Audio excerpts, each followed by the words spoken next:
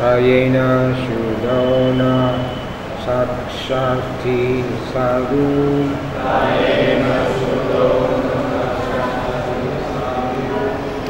Taivarajan Urgra Amida.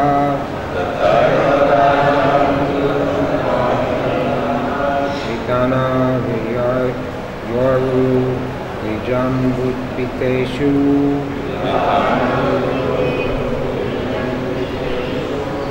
Navida Videshu Hi Talvavida. Ayena Shuromu Shakti Shasadu.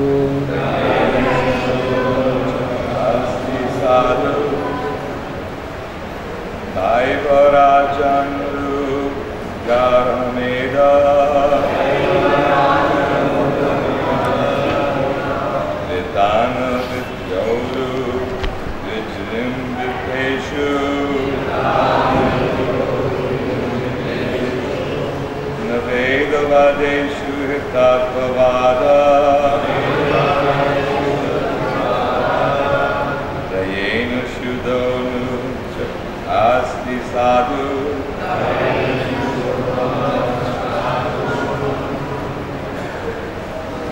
Daivarajan Prabhu.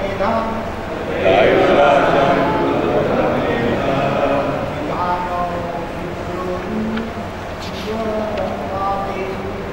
Vidana Vidyoru Vijrim Vipeshu Naveda Vadeshu Hitatvavada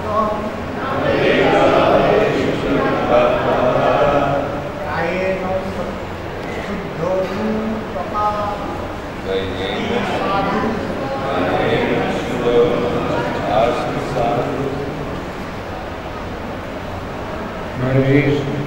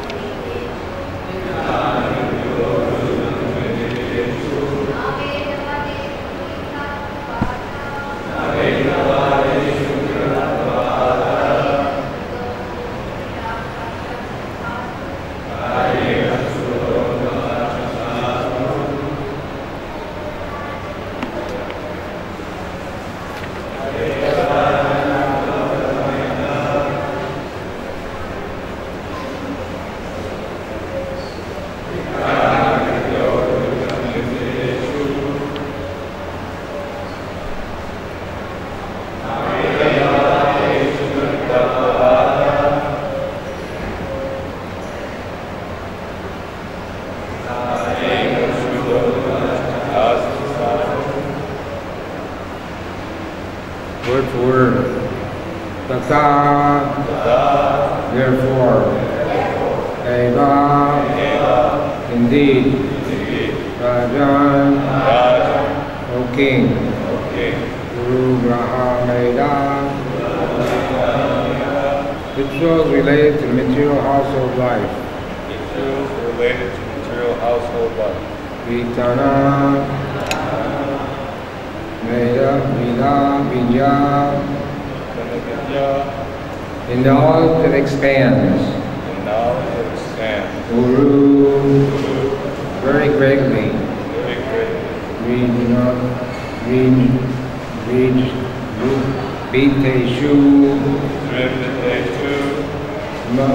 Among those interested.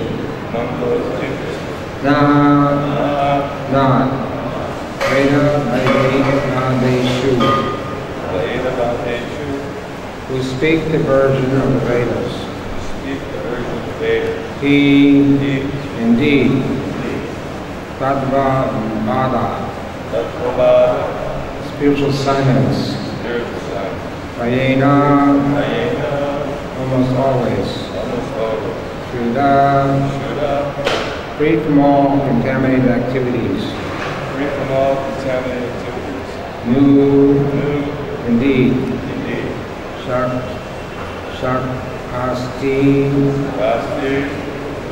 pure, Sadhu, person who is advanced in devotional service.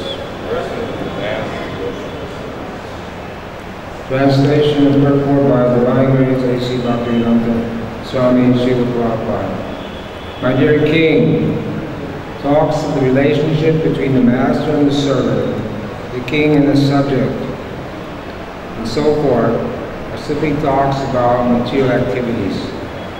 People interested in material activities, which are expounded in the Vedas, are intent on performing material sacrifices and placing faith in their material activities.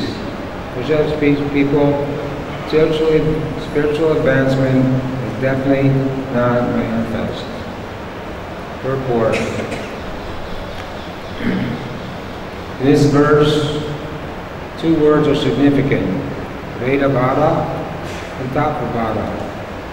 According to Bhagavad Gita, those who are simply attached to the Vedas do not understand the purpose of the Vedas. Our Veda, or the Vedanta Sutra, are called Vedavada Rata. Men of small knowledge are very much attached to the flowery words of the Vedas, which recommend various fruitive activities for elevation to heavenly planets, resulting in good birth, power, and so forth. He desires the sense gratification and opulent life. They say there's nothing more than this. Bhagavad Gita 2:42 and 43. The Vedanta, the Vedavada, followers of the Vedas, are generally implying the karma kanda, performance of sacrifice according to Vedic injunction. They are thereby promoting to heavenly planetary systems. They generally practice the Chaturmasya system. Akshyam ha va Chaturmasya yajya sukritam bhavanti. One of one's Chaturmasya yajna becomes pious. Becoming pious, one may be promoted to the heavenly planetary systems. Urdhva, Gachanti, Sattva, Staha. Some of the followers of the Vedas are attached to karma kanda, the fruit of activity of the Vedas, in order to be rewarded to a higher standard of life. Others argue that this is not the purpose of the Vedas. In this material world, someone can become very highly elevated by taking birth in an aristocratic family, by being well educated, beautiful, or rich, or very rich. These are gifts for pious activities. We may get these various worldly facilities in the next life and may take birth in the heavenly planets. But all this will eventually be finished. Shene punye marcha lokam vishanti. Bhagavad Gita 9:21. When the stock of pious activities is finished, one again has to come to marcha loka. According to the Vedic injunction, the performance of pious activities is not really the object of the Vedas. The object of the Vedas is explained in Bhagavad Gita. Vedaischa saviraham eva vedyo. The object of the Vedas is to understand Krishna, the Supreme Personality of Godhead. Those who are Veda Vadas are not actually advanced in knowledge. Those who are followers of karma kanda, Brahman understanding, are also not perfect. In the Vedas, the worship of different demigods, performance of sacrifice are certainly mentioned, but such worship is inferior because the worshippers do not know the ultimate goal is Vishnu. Te vidu svarga gatim hi Vishnu. When one comes to the platform of Vishnu Aradhanam or Bhakti Yoga, one has attained the perfection of life. Otherwise, as indicated in Bhagavad Gita, one is not a Tatvavada, but a Vedavada, a blind follower of Vedic injunctions.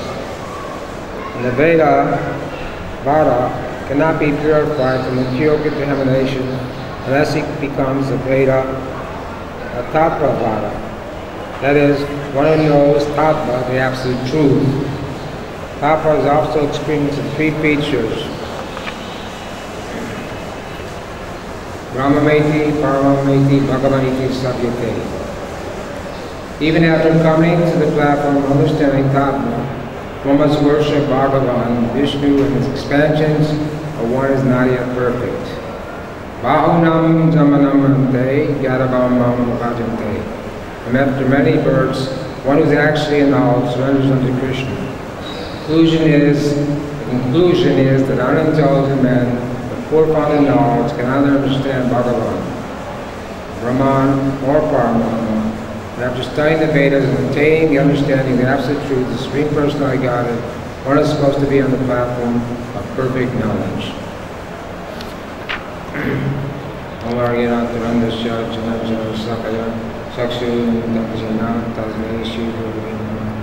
Sri Chaitanya Navadi Stam Stapitani Bhutale Kayam Upakadam Nandi Swakam Mam Vishnu Vinaya Krishna Vastaya Bhutale Samarthi Bhakti Nanda Swami Namani Namaste Saraswati Devi Gurmani Pachani Namaste Shishuni Nadi Bhaskachari Stani Sri Krishna Chaitanya Prabhu Nityananda Sri Advaita Gadadhar Sri Vasudeva Gaur Bhaktivinda Hare Krishna Krishna Krishna Hare Hare Hare Rama Rama Rama Hare Hare.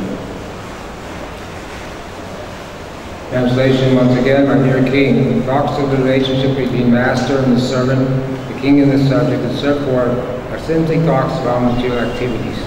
People interested in material activities which are expounded in the Vedas are intent on performing material sacrifices and placing faith in their material activities. For such people, spiritual advancement is definitely not manifested.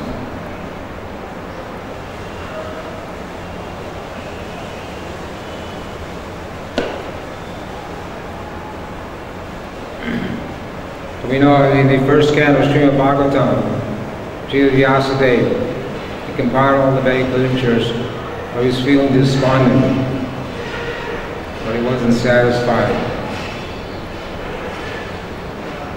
So he consulted with Narada Muni, and the reason he wasn't satisfied, he compiled all the Vedas, but he had not delineated on the devotional service to the Lord. He did not explain that clearly. But then he wrote his commentary in the Vedanta Sutra, the Srimad Bhagavatam, which is the spotless Purana, which clearly describes pure devotional service. Anyabhila Sita Sunya Jnana Karmanavata Anukalena Krishna Sno Bhakti.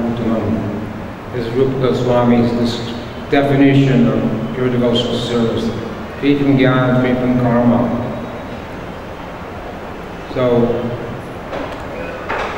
before Srila Prabhupada came to America, he tried to establish Krishna consciousness in India and Jhansi. He was not successful because people in India, they know about the Vedas, they know about demigod worship, and are confused, are not clear about who should be worshipped. Even long ago, the story in the Krishna book and Chaitanya Bhagavat, some sages wanted to know who should be worshipped first, Lord Vishnu, Lord Brahma, or Lord Shiva, because they are the Guna avatars. Lord Shiva is in charge of destruction, Lord Brahma is in charge of creation, and Vishnu, Mahavishnu is in charge of maintenance. So they weren't sure who should be worshipped as supreme. So they asked Brigamuni to please go and find out. So Brigamuni was the son of Lord Brahma. They went to Lord Brahma, and he didn't offer respects to Lord Brahma. Now and then in the Vedic culture, one should offer respect to his mother and father. Even in the early days, Prabhupada told Brahmananda or Garbhamuni to bow down to your mother, which is unheard of in America. People don't respect their mother and father very much. and they don't even take care of their mother and father. It says in the Vedas, if you don't take care of your mother and father when they're old, then you have to go to a special hell and suffer reaction. Nowadays, when people get old in the West, they put them in old people's homes so they let other people take care of them. But in India, still the family ties are a little tighter now. Still, people do take care of their father and mother. But Brigham Moody didn't respect his father, Lord Brahma.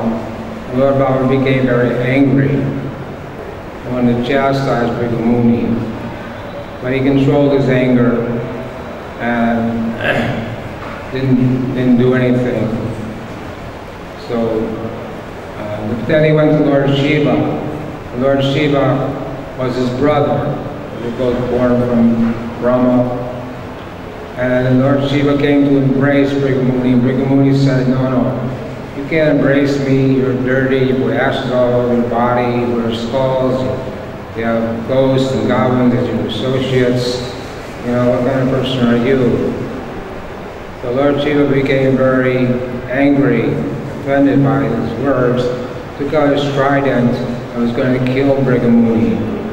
The Mother Parvati, she begged Lord Shiva to not to kill him.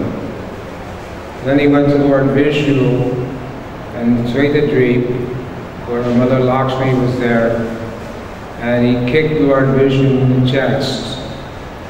Of course, Lord Vishnu was not offended. Mother Lakshmi, she was offended. Since that time, Brahmanas are generally not very wealthy. But Lord Vishnu, he was not disturbed. He said, I'm sorry, you came here, I didn't notice you, I didn't offer proper welcome to you, and besides, my chest is very hard, I hope you didn't hurt your foot. And also, this is described in Chaitanya Bhagavat, that Brigham Moody was empowered, Shaktavesh, avatar, to do this. Otherwise, no one in their right mind would kick a Vaishnava or kick a devotee or kick Mahavishnu. But because he was empowered to do this, to prove that Mahavishnu was not disturbed in any circumstance, where Brahma showed the mode of passion and Shiva showed the mode of ignorance, but Lord Vishnu is in pure goodness, so he is not disturbed in any circumstance. Therefore, he came to the conclusion that Lord Vishnu should be worshipped. So, this cleared up the doubts that these sages had. But generally, in the West, Prabhupada came to New York in the West and preached Krishna consciousness. We didn't have a problem with deciding who should worship, or we weren't confused about what the Vedas teach, because we didn't know anything about the Vedas, and we didn't know anything about demigods. They teach in science and school that there's no life on any other planet in this universe. And they say, well, even if there is life, it's just some amoeba or something, very small. So they don't even know about demigods or higher beings or anything else except for what's on this planet, due to their poor found knowledge. Therefore, the first followers of Prabhupada, Srila Prabhupada, were confused, trying to understand his teachings. And Prabhupada, especially in Bhagavad Gita, Srimad Bhagavatam, all the teachings, he delineates and makes it very clear that devotional service to Krishna is the main goal. There's Vivritti Marg and Nivritti Marg. Vivritti Marg is the path of material sense gratification, and Nivritti Marg is the path of spiritual realization. So here it says that men of small knowledge are very much attached to the flowery words of the Vedas. Shri Shri Gauranitai Krishna Balaram Radha Sundari Vishaka. Men of small knowledge are very much attached to the flowery words of the Vedas. which recommend various fruitive activities for elevation to heavenly planets, result in good birth, power, and so forth. Being desirous of sense gratification, opulent life, they say there's nothing more than this. So here in the Bhagavad Gita, text 38 to 53, it's called Buddhi Yoga, or Bhakti Yoga, using our intelligence and for Krishna. So here, in this purport, Srila Prabhupada makes it very clear how to understand the language of the Vedas. People in general are not very intelligent due to their ignorance. Their modes of attacks to the fruitive activities recommended in Karma Kanda portion of the Vedas. This is mainly people in India and surrounding countries, because in America, very few people have studied Vedas, only the universities where they have departments of Indiology, people know anything about the Vedas. They do not want anything more than sense gratifying proposals for enjoying life in heaven, where wine and women are available, and material opulence is very common. In the Vedas, many sacrifices are recommended for elevation to the heavenly planets, especially the Yoti-Toma sacrifices. In fact, it is stated that anyone desiring elevation to heavenly planets must perform these sacrifices, and men with poor founded knowledge think that this is the whole purpose of the Vedic wisdom. It is very difficult for such inexperienced persons to be situated in determined action of Krishna consciousness. As fools are attacked with flowers of poison trees, without knowing the results of such attraction, unintelligent men are similarly attracted by such heavenly opulence and sense enjoyment. In the next verse, Bhogaisra Patsanam Japita Chetasam Jamika Buddhi Samsido Navidate. In the minds of those who do attack sense enjoyment, material opulence, bewildered by such things, the resolute determination for devotional service to the Supreme Lord does not take place. The Vedas mainly deal with the subject of three modes of material nature, or Arjuna.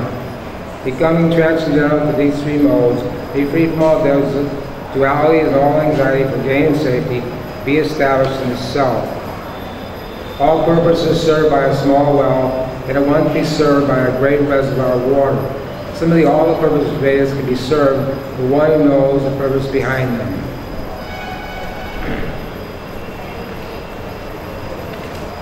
So also in the 15th chapter, Bhagavad Gita, Savashami Shani Visto, Tasmatira Yanapalom Cha.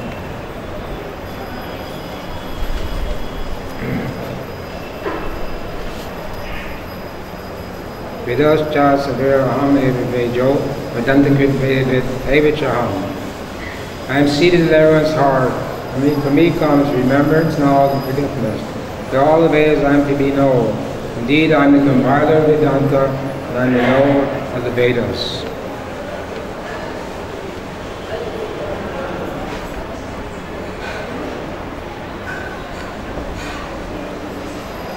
So Krishna said, Jama karma chamayya yama eva mudvita jataha jadva deham gunarnama aiti mama iti so Arjuna. One who knows the truth about my activity in the pastime will not take birth again in this material world. So, people interested in material activities want to go to the heavenly planet. They think that this is the goal of life, and this is the all in all. But when their punya, when their karma runs out, they have to come back to this material world. We know Krishna and Balaram was playing with their coward boyfriends, and the coward boys said to Krishna and Balaram, we didn't get any breakfast today, we're hungry, and please feed us. So Krishna and Balaram said, you go to these Brahmins, there's some Brahmins over here near Mathura, and they're performing sacrifice, so you go to the Brahmins and beg some food from them, they'll give you some food. So the cowboys, they went to the Brahmins, and they paid obeisances and said, "Oh, Krishna and Balaram are hungry, we're hungry, please give us some food." But the Brahmins not only didn't answer, but they ignored the boys. They didn't give them anything, they simply ignored them. They were so busy performing their sacrifices, not knowing that the goal of the sacrifices was Krishna and Balaram. And also, this happens to be, so the cowboys went back to Krishna and Balaram, told them what happened. So Krishna said, well, when you go asking for alms, and you go begging, sometimes you're successful, sometimes you're not. It's like the devotees go out on the streets all over the world, distribute books, and sometimes it's easy. Once you go to testify to this, some days it's very easy. So many people come and take books, and you have a nice day. And some days it's very hard. Everyone says, no, I don't have time. Don't bother me. I don't want this book. So that's the nature of when you're asking for donations and trying to distribute books or collect for Krishna. But then Krishna told the cowboys, that you go to the wives of the Brahmanas. So they went to the wives of the Brahmanas and said, Krishna and Balaram are hungry. So the wives of the Brahmanas, not caring for any social convention, immediately gathered up all the food stuff in their house and brought it to Krishna and Balaram. So, because they had love for Krishna, they understood that Krishna was the worshipable object, and they had love, almost the same spontaneous love, Raghuruga Bhakti as the gopis and Radharani. So they didn't care about social convention. So a woman is never supposed to go out of the house alone without her husband. Anyway, they went to Krishna, they gave him all his food, they satisfied Krishna. Krishna was very pleased with their service attitude. But then they were afraid to go back home, but Krishna told them, no, you can go back home, your husbands will not be angry with you. So when they went back home, and their husbands understood their mistake, understood that they were performing ritualistic ceremonies, but they didn't understand that Krishna was the goal and Krishna was meant for these things. So they were they actually glorified their wives for their position, and they were also wanted to go to meet Krishna, but still they were materially contaminated, and they were afraid of Kamsa, so they couldn't go to meet Krishna and Balaram. So that happened 5,000 years ago. Then in Lord Chaitanya's time, Lord Chaitanya traveled over 6 years after taking sannyas. Lord Chaitanya went to South India and defeated all the different philosophies people were having, James, whatever, the Mayavadis, so many different, there's 6 different kinds of philosophies. 5 of them are impersonalism and voidism. So Mahaprabhu easily defeated all these kinds of people and turned them into Vaishnavas and got them to chant the Maha Mantra, Hare Krishna, Krishna Krishna, Hare Hare, Hare Rama, Rama Rama, Hare Hare. So this age of Kali Yuga, we can't do any of these sacrifices. The only thing we can do to sacrifice this age is the Sankirtan Yajna. So this was the reason for the advent of Lord Chaitanya. When Lord Chaitanya, before Lord Chaitanya's advent, even the people in Navadvip were very much unaware of the goal of life. They were only interested in performing marriage ceremonies for their daughters and sons and worshiping Durga and Kali and all these other things. So Advaitacharya was very disturbed that there was very few Vaishnavas in Navadvip. So he decided to petition the Lord to come. We worshipped Shalagram by offering tulsi leaves and Ganges water and prayed for the advent of the Lord. So then Mahaprabhu advented himself in Navadvip, Mayapur Dham. You know, when you come to Vrindavan, what's the first thing you see? You see a big 40-foot statue of Durga. And Prabhupada condemned this. He said, who are these rascals that have introduced this demigod worship? You know that the gopis wanted Krishna as their husband. So they worship the goddess Katyani to get Krishna as their husband. But their worship, they worship the Yoga Maya Katyani, not the Mahamaya Katyani. And their purpose was not to fill their sense gratification, but their purpose was to get Krishna as their husband. It was not a material desire. But generally people misunderstand and think that they worship the demigod just to get some sense for sense gratification. So even when people come to Vrindavan, the first thing they see is a big murti of Durga on the road, and they think that this is bona fide to worship Durga.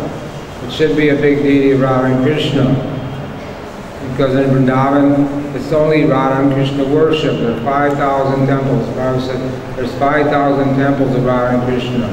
That was when he wrote his purports in 1975. Now there must be more because there's so many more housing complexes and apartments and houses where people have deities and worship. So this is definitely condemned when they have Durga Puja and the shopkeepers, they worship Durga. You know, so many local people don't even have a proper understanding of our Vaishnava Siddhanta. And Bhakti Siddhanta came to Vrindavan in the 1930s. He even asked the local people some simple questions on Vaishnava philosophy, and they were unable to answer him. So not only Western people, but even people in Vrindavan are not, unless they have a guru and they're situated in Vaishnava Sampradaya, they don't have the proper understanding of how we should live our life, what the goal of life is. Here, Prabhupada Maharaj told his father that Devi Du Sarakati Vishnu. But this is the goal of life. One should go to Vrindavan, worship Lord Vishnu, and go back home, back to Godhead. The word here used here, Pura Grata Meda, means material household life. There's the Griha Medi and the Grihastra. The Grihastra ashram is there. From the age of 5 to 25, one can live in the Brahman and the Gurukula, the school of the Brahman Guru. And then at the age of 25, one can choose whether he wants to remain a brahmachari, a celibate student for the rest of his life, or he can get married and live as a grihastra. Grihastra means that you live as a devotee of Krishna and you follow the regulated principles. No gambling, no meeting, no illicit sex, no intoxication. But Griha Medi, those are householders who are only interested in sense gratification. They don't know that there's anything better than that. So they're working very hard. Day and night, people work very hard just to have a little sense gratification, misusing the human form of life. So there's many other points in this purport. We know that Srila Prabhupada, when he first met his spiritual master in 1922, he met Bhaktisiddhanta. At first, he was reluctant to go and see Bhaktisiddhanta because his father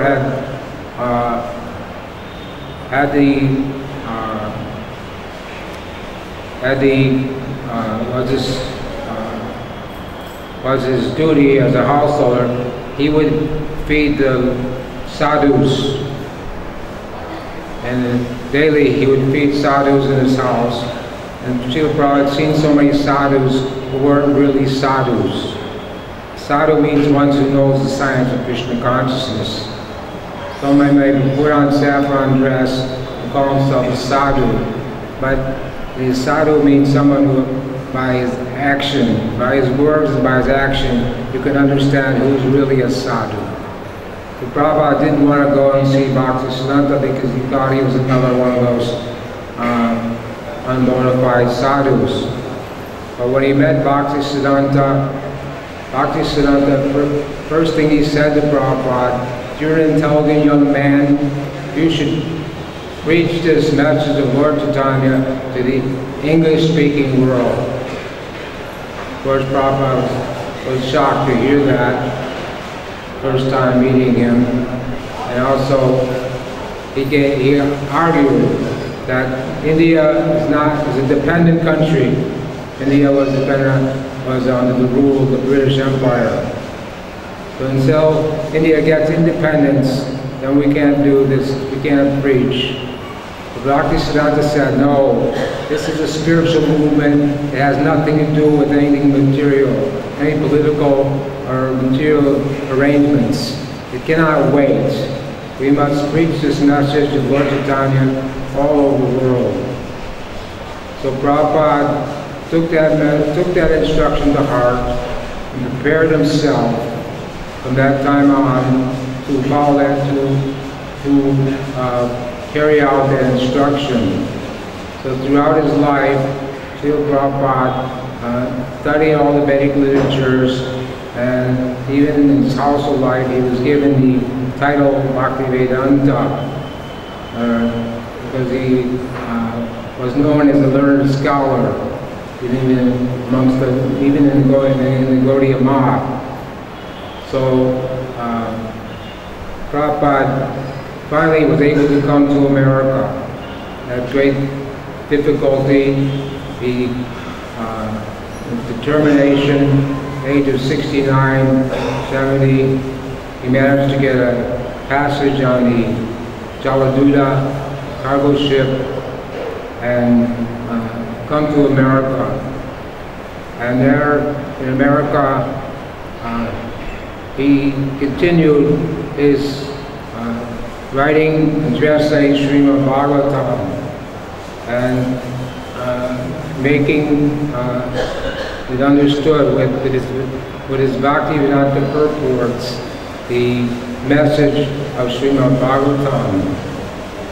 And Srila Prabhupada, if you listen to his lectures, read his books, he always quoted from various shastras, such as Bhagavad Gita, Srimad Bhagavatam, Brahma Samhita, Nectar Devotion. He would cite various passages to confirm what he was saying. Even though in the 1960s, 68, 69, the devotees were unfamiliar with Sanskrit, unfamiliar with anything, but Prabhupada still did not compromise. Still quoted from Vedic literatures to prove his points. And so we can read Prabhupada's purport and appreciate how scholarly he was, and how much he was dedicated to preaching and spreading Krishna consciousness. So in this purport, there's many quotes from many shastras, but the main point is Vedascha Saver Ahame Vejo that the object of the Vedas is to understand Krishna, to know Krishna, and to love Krishna. This is the object of the Vedas. There's no other object. When Lord Chaitanya was in South India, he met the Thakurvaris. They were very proud fellows, followers of Madhvacharya. So he asked them how one can attain the goal of life. And they said, by following the Varnashram Dharma. The Lord Chaitanya didn't agree with that. But Dharma, Artha, Kama, Moksha, this is the goal of the materialistic people. But there's the fifth goal, Prema Pumartha Mohan. That is to develop our love of God. So Lord Chaitanya said, no, that this is not the process in this age. The best process is Shravanam, Kirtanam, Vishnu Smaranam. 9 processes of devotional service, beginning with hearing and chanting. He stressed this fact wherever he went in South India, with hearing and chanting, Vishnu Smaranam, about Krishna. So the most important instruction in all of Vedic literatures is one should always remember Krishna and never forget him. So this is a place, Krishna's abode, Vrindavan Dham. You take an opportunity living in the Dham to utilize that time. It's at 24 hours a day. One should hear, chant, remember, name, form, qualities, pastimes of Krishna. We should not waste our time. We should not sit idly, chit-chatting about this and that, talking about mundane subject matters, or listening or checking the internet, this and that, or looking at different things. But we should utilize our time. We should spend our time reading Prabhupada books. We should spend our time listening to Prabhupada lectures, listening to lectures of our the present gurus, so we can become fixed up in Krishna consciousness. We have many brahmacharis in this temple who also spend their time in this way as much as possible. This is the thing we should do. We should always try to see how I'm engaged and not waste our time in useless, idle talk. Lord Chaitanya instructed Raghunath Das Goswami that don't wear opulent clothes, don't eat palatable foodstuffs, and don't listen or hear this Ramya Katha or village talk. But always in your mind, Raghunath Das Goswami was running away from home because he wanted to stay with Lord Chaitanya, and they kept bringing him back. So he told Lord Raghunath Das that you act like a normal person, but in your mind you should think and always remember the pastimes, loving service of Radha and Krishna. So we should also study Srimad Bhagavatam, read the Krishna book, whatever is available to us, and in this way try to perfect our life and not be attached to material sense gratification of material objects. We should try to get free from the anarthas in the heart and become pure devotees of Krishna and go back home, back to Kali. So, Hare Krishna. One question there, the boss.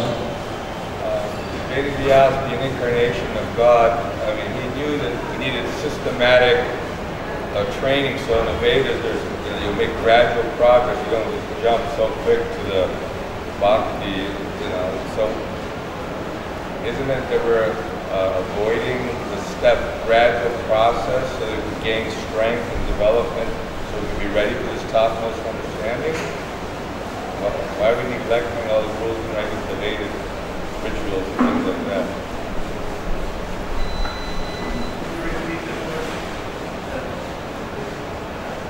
He wants to know why Vyasadeva didn't have everyone go through step by step the Vedas first before understanding. Well, I don't agree that the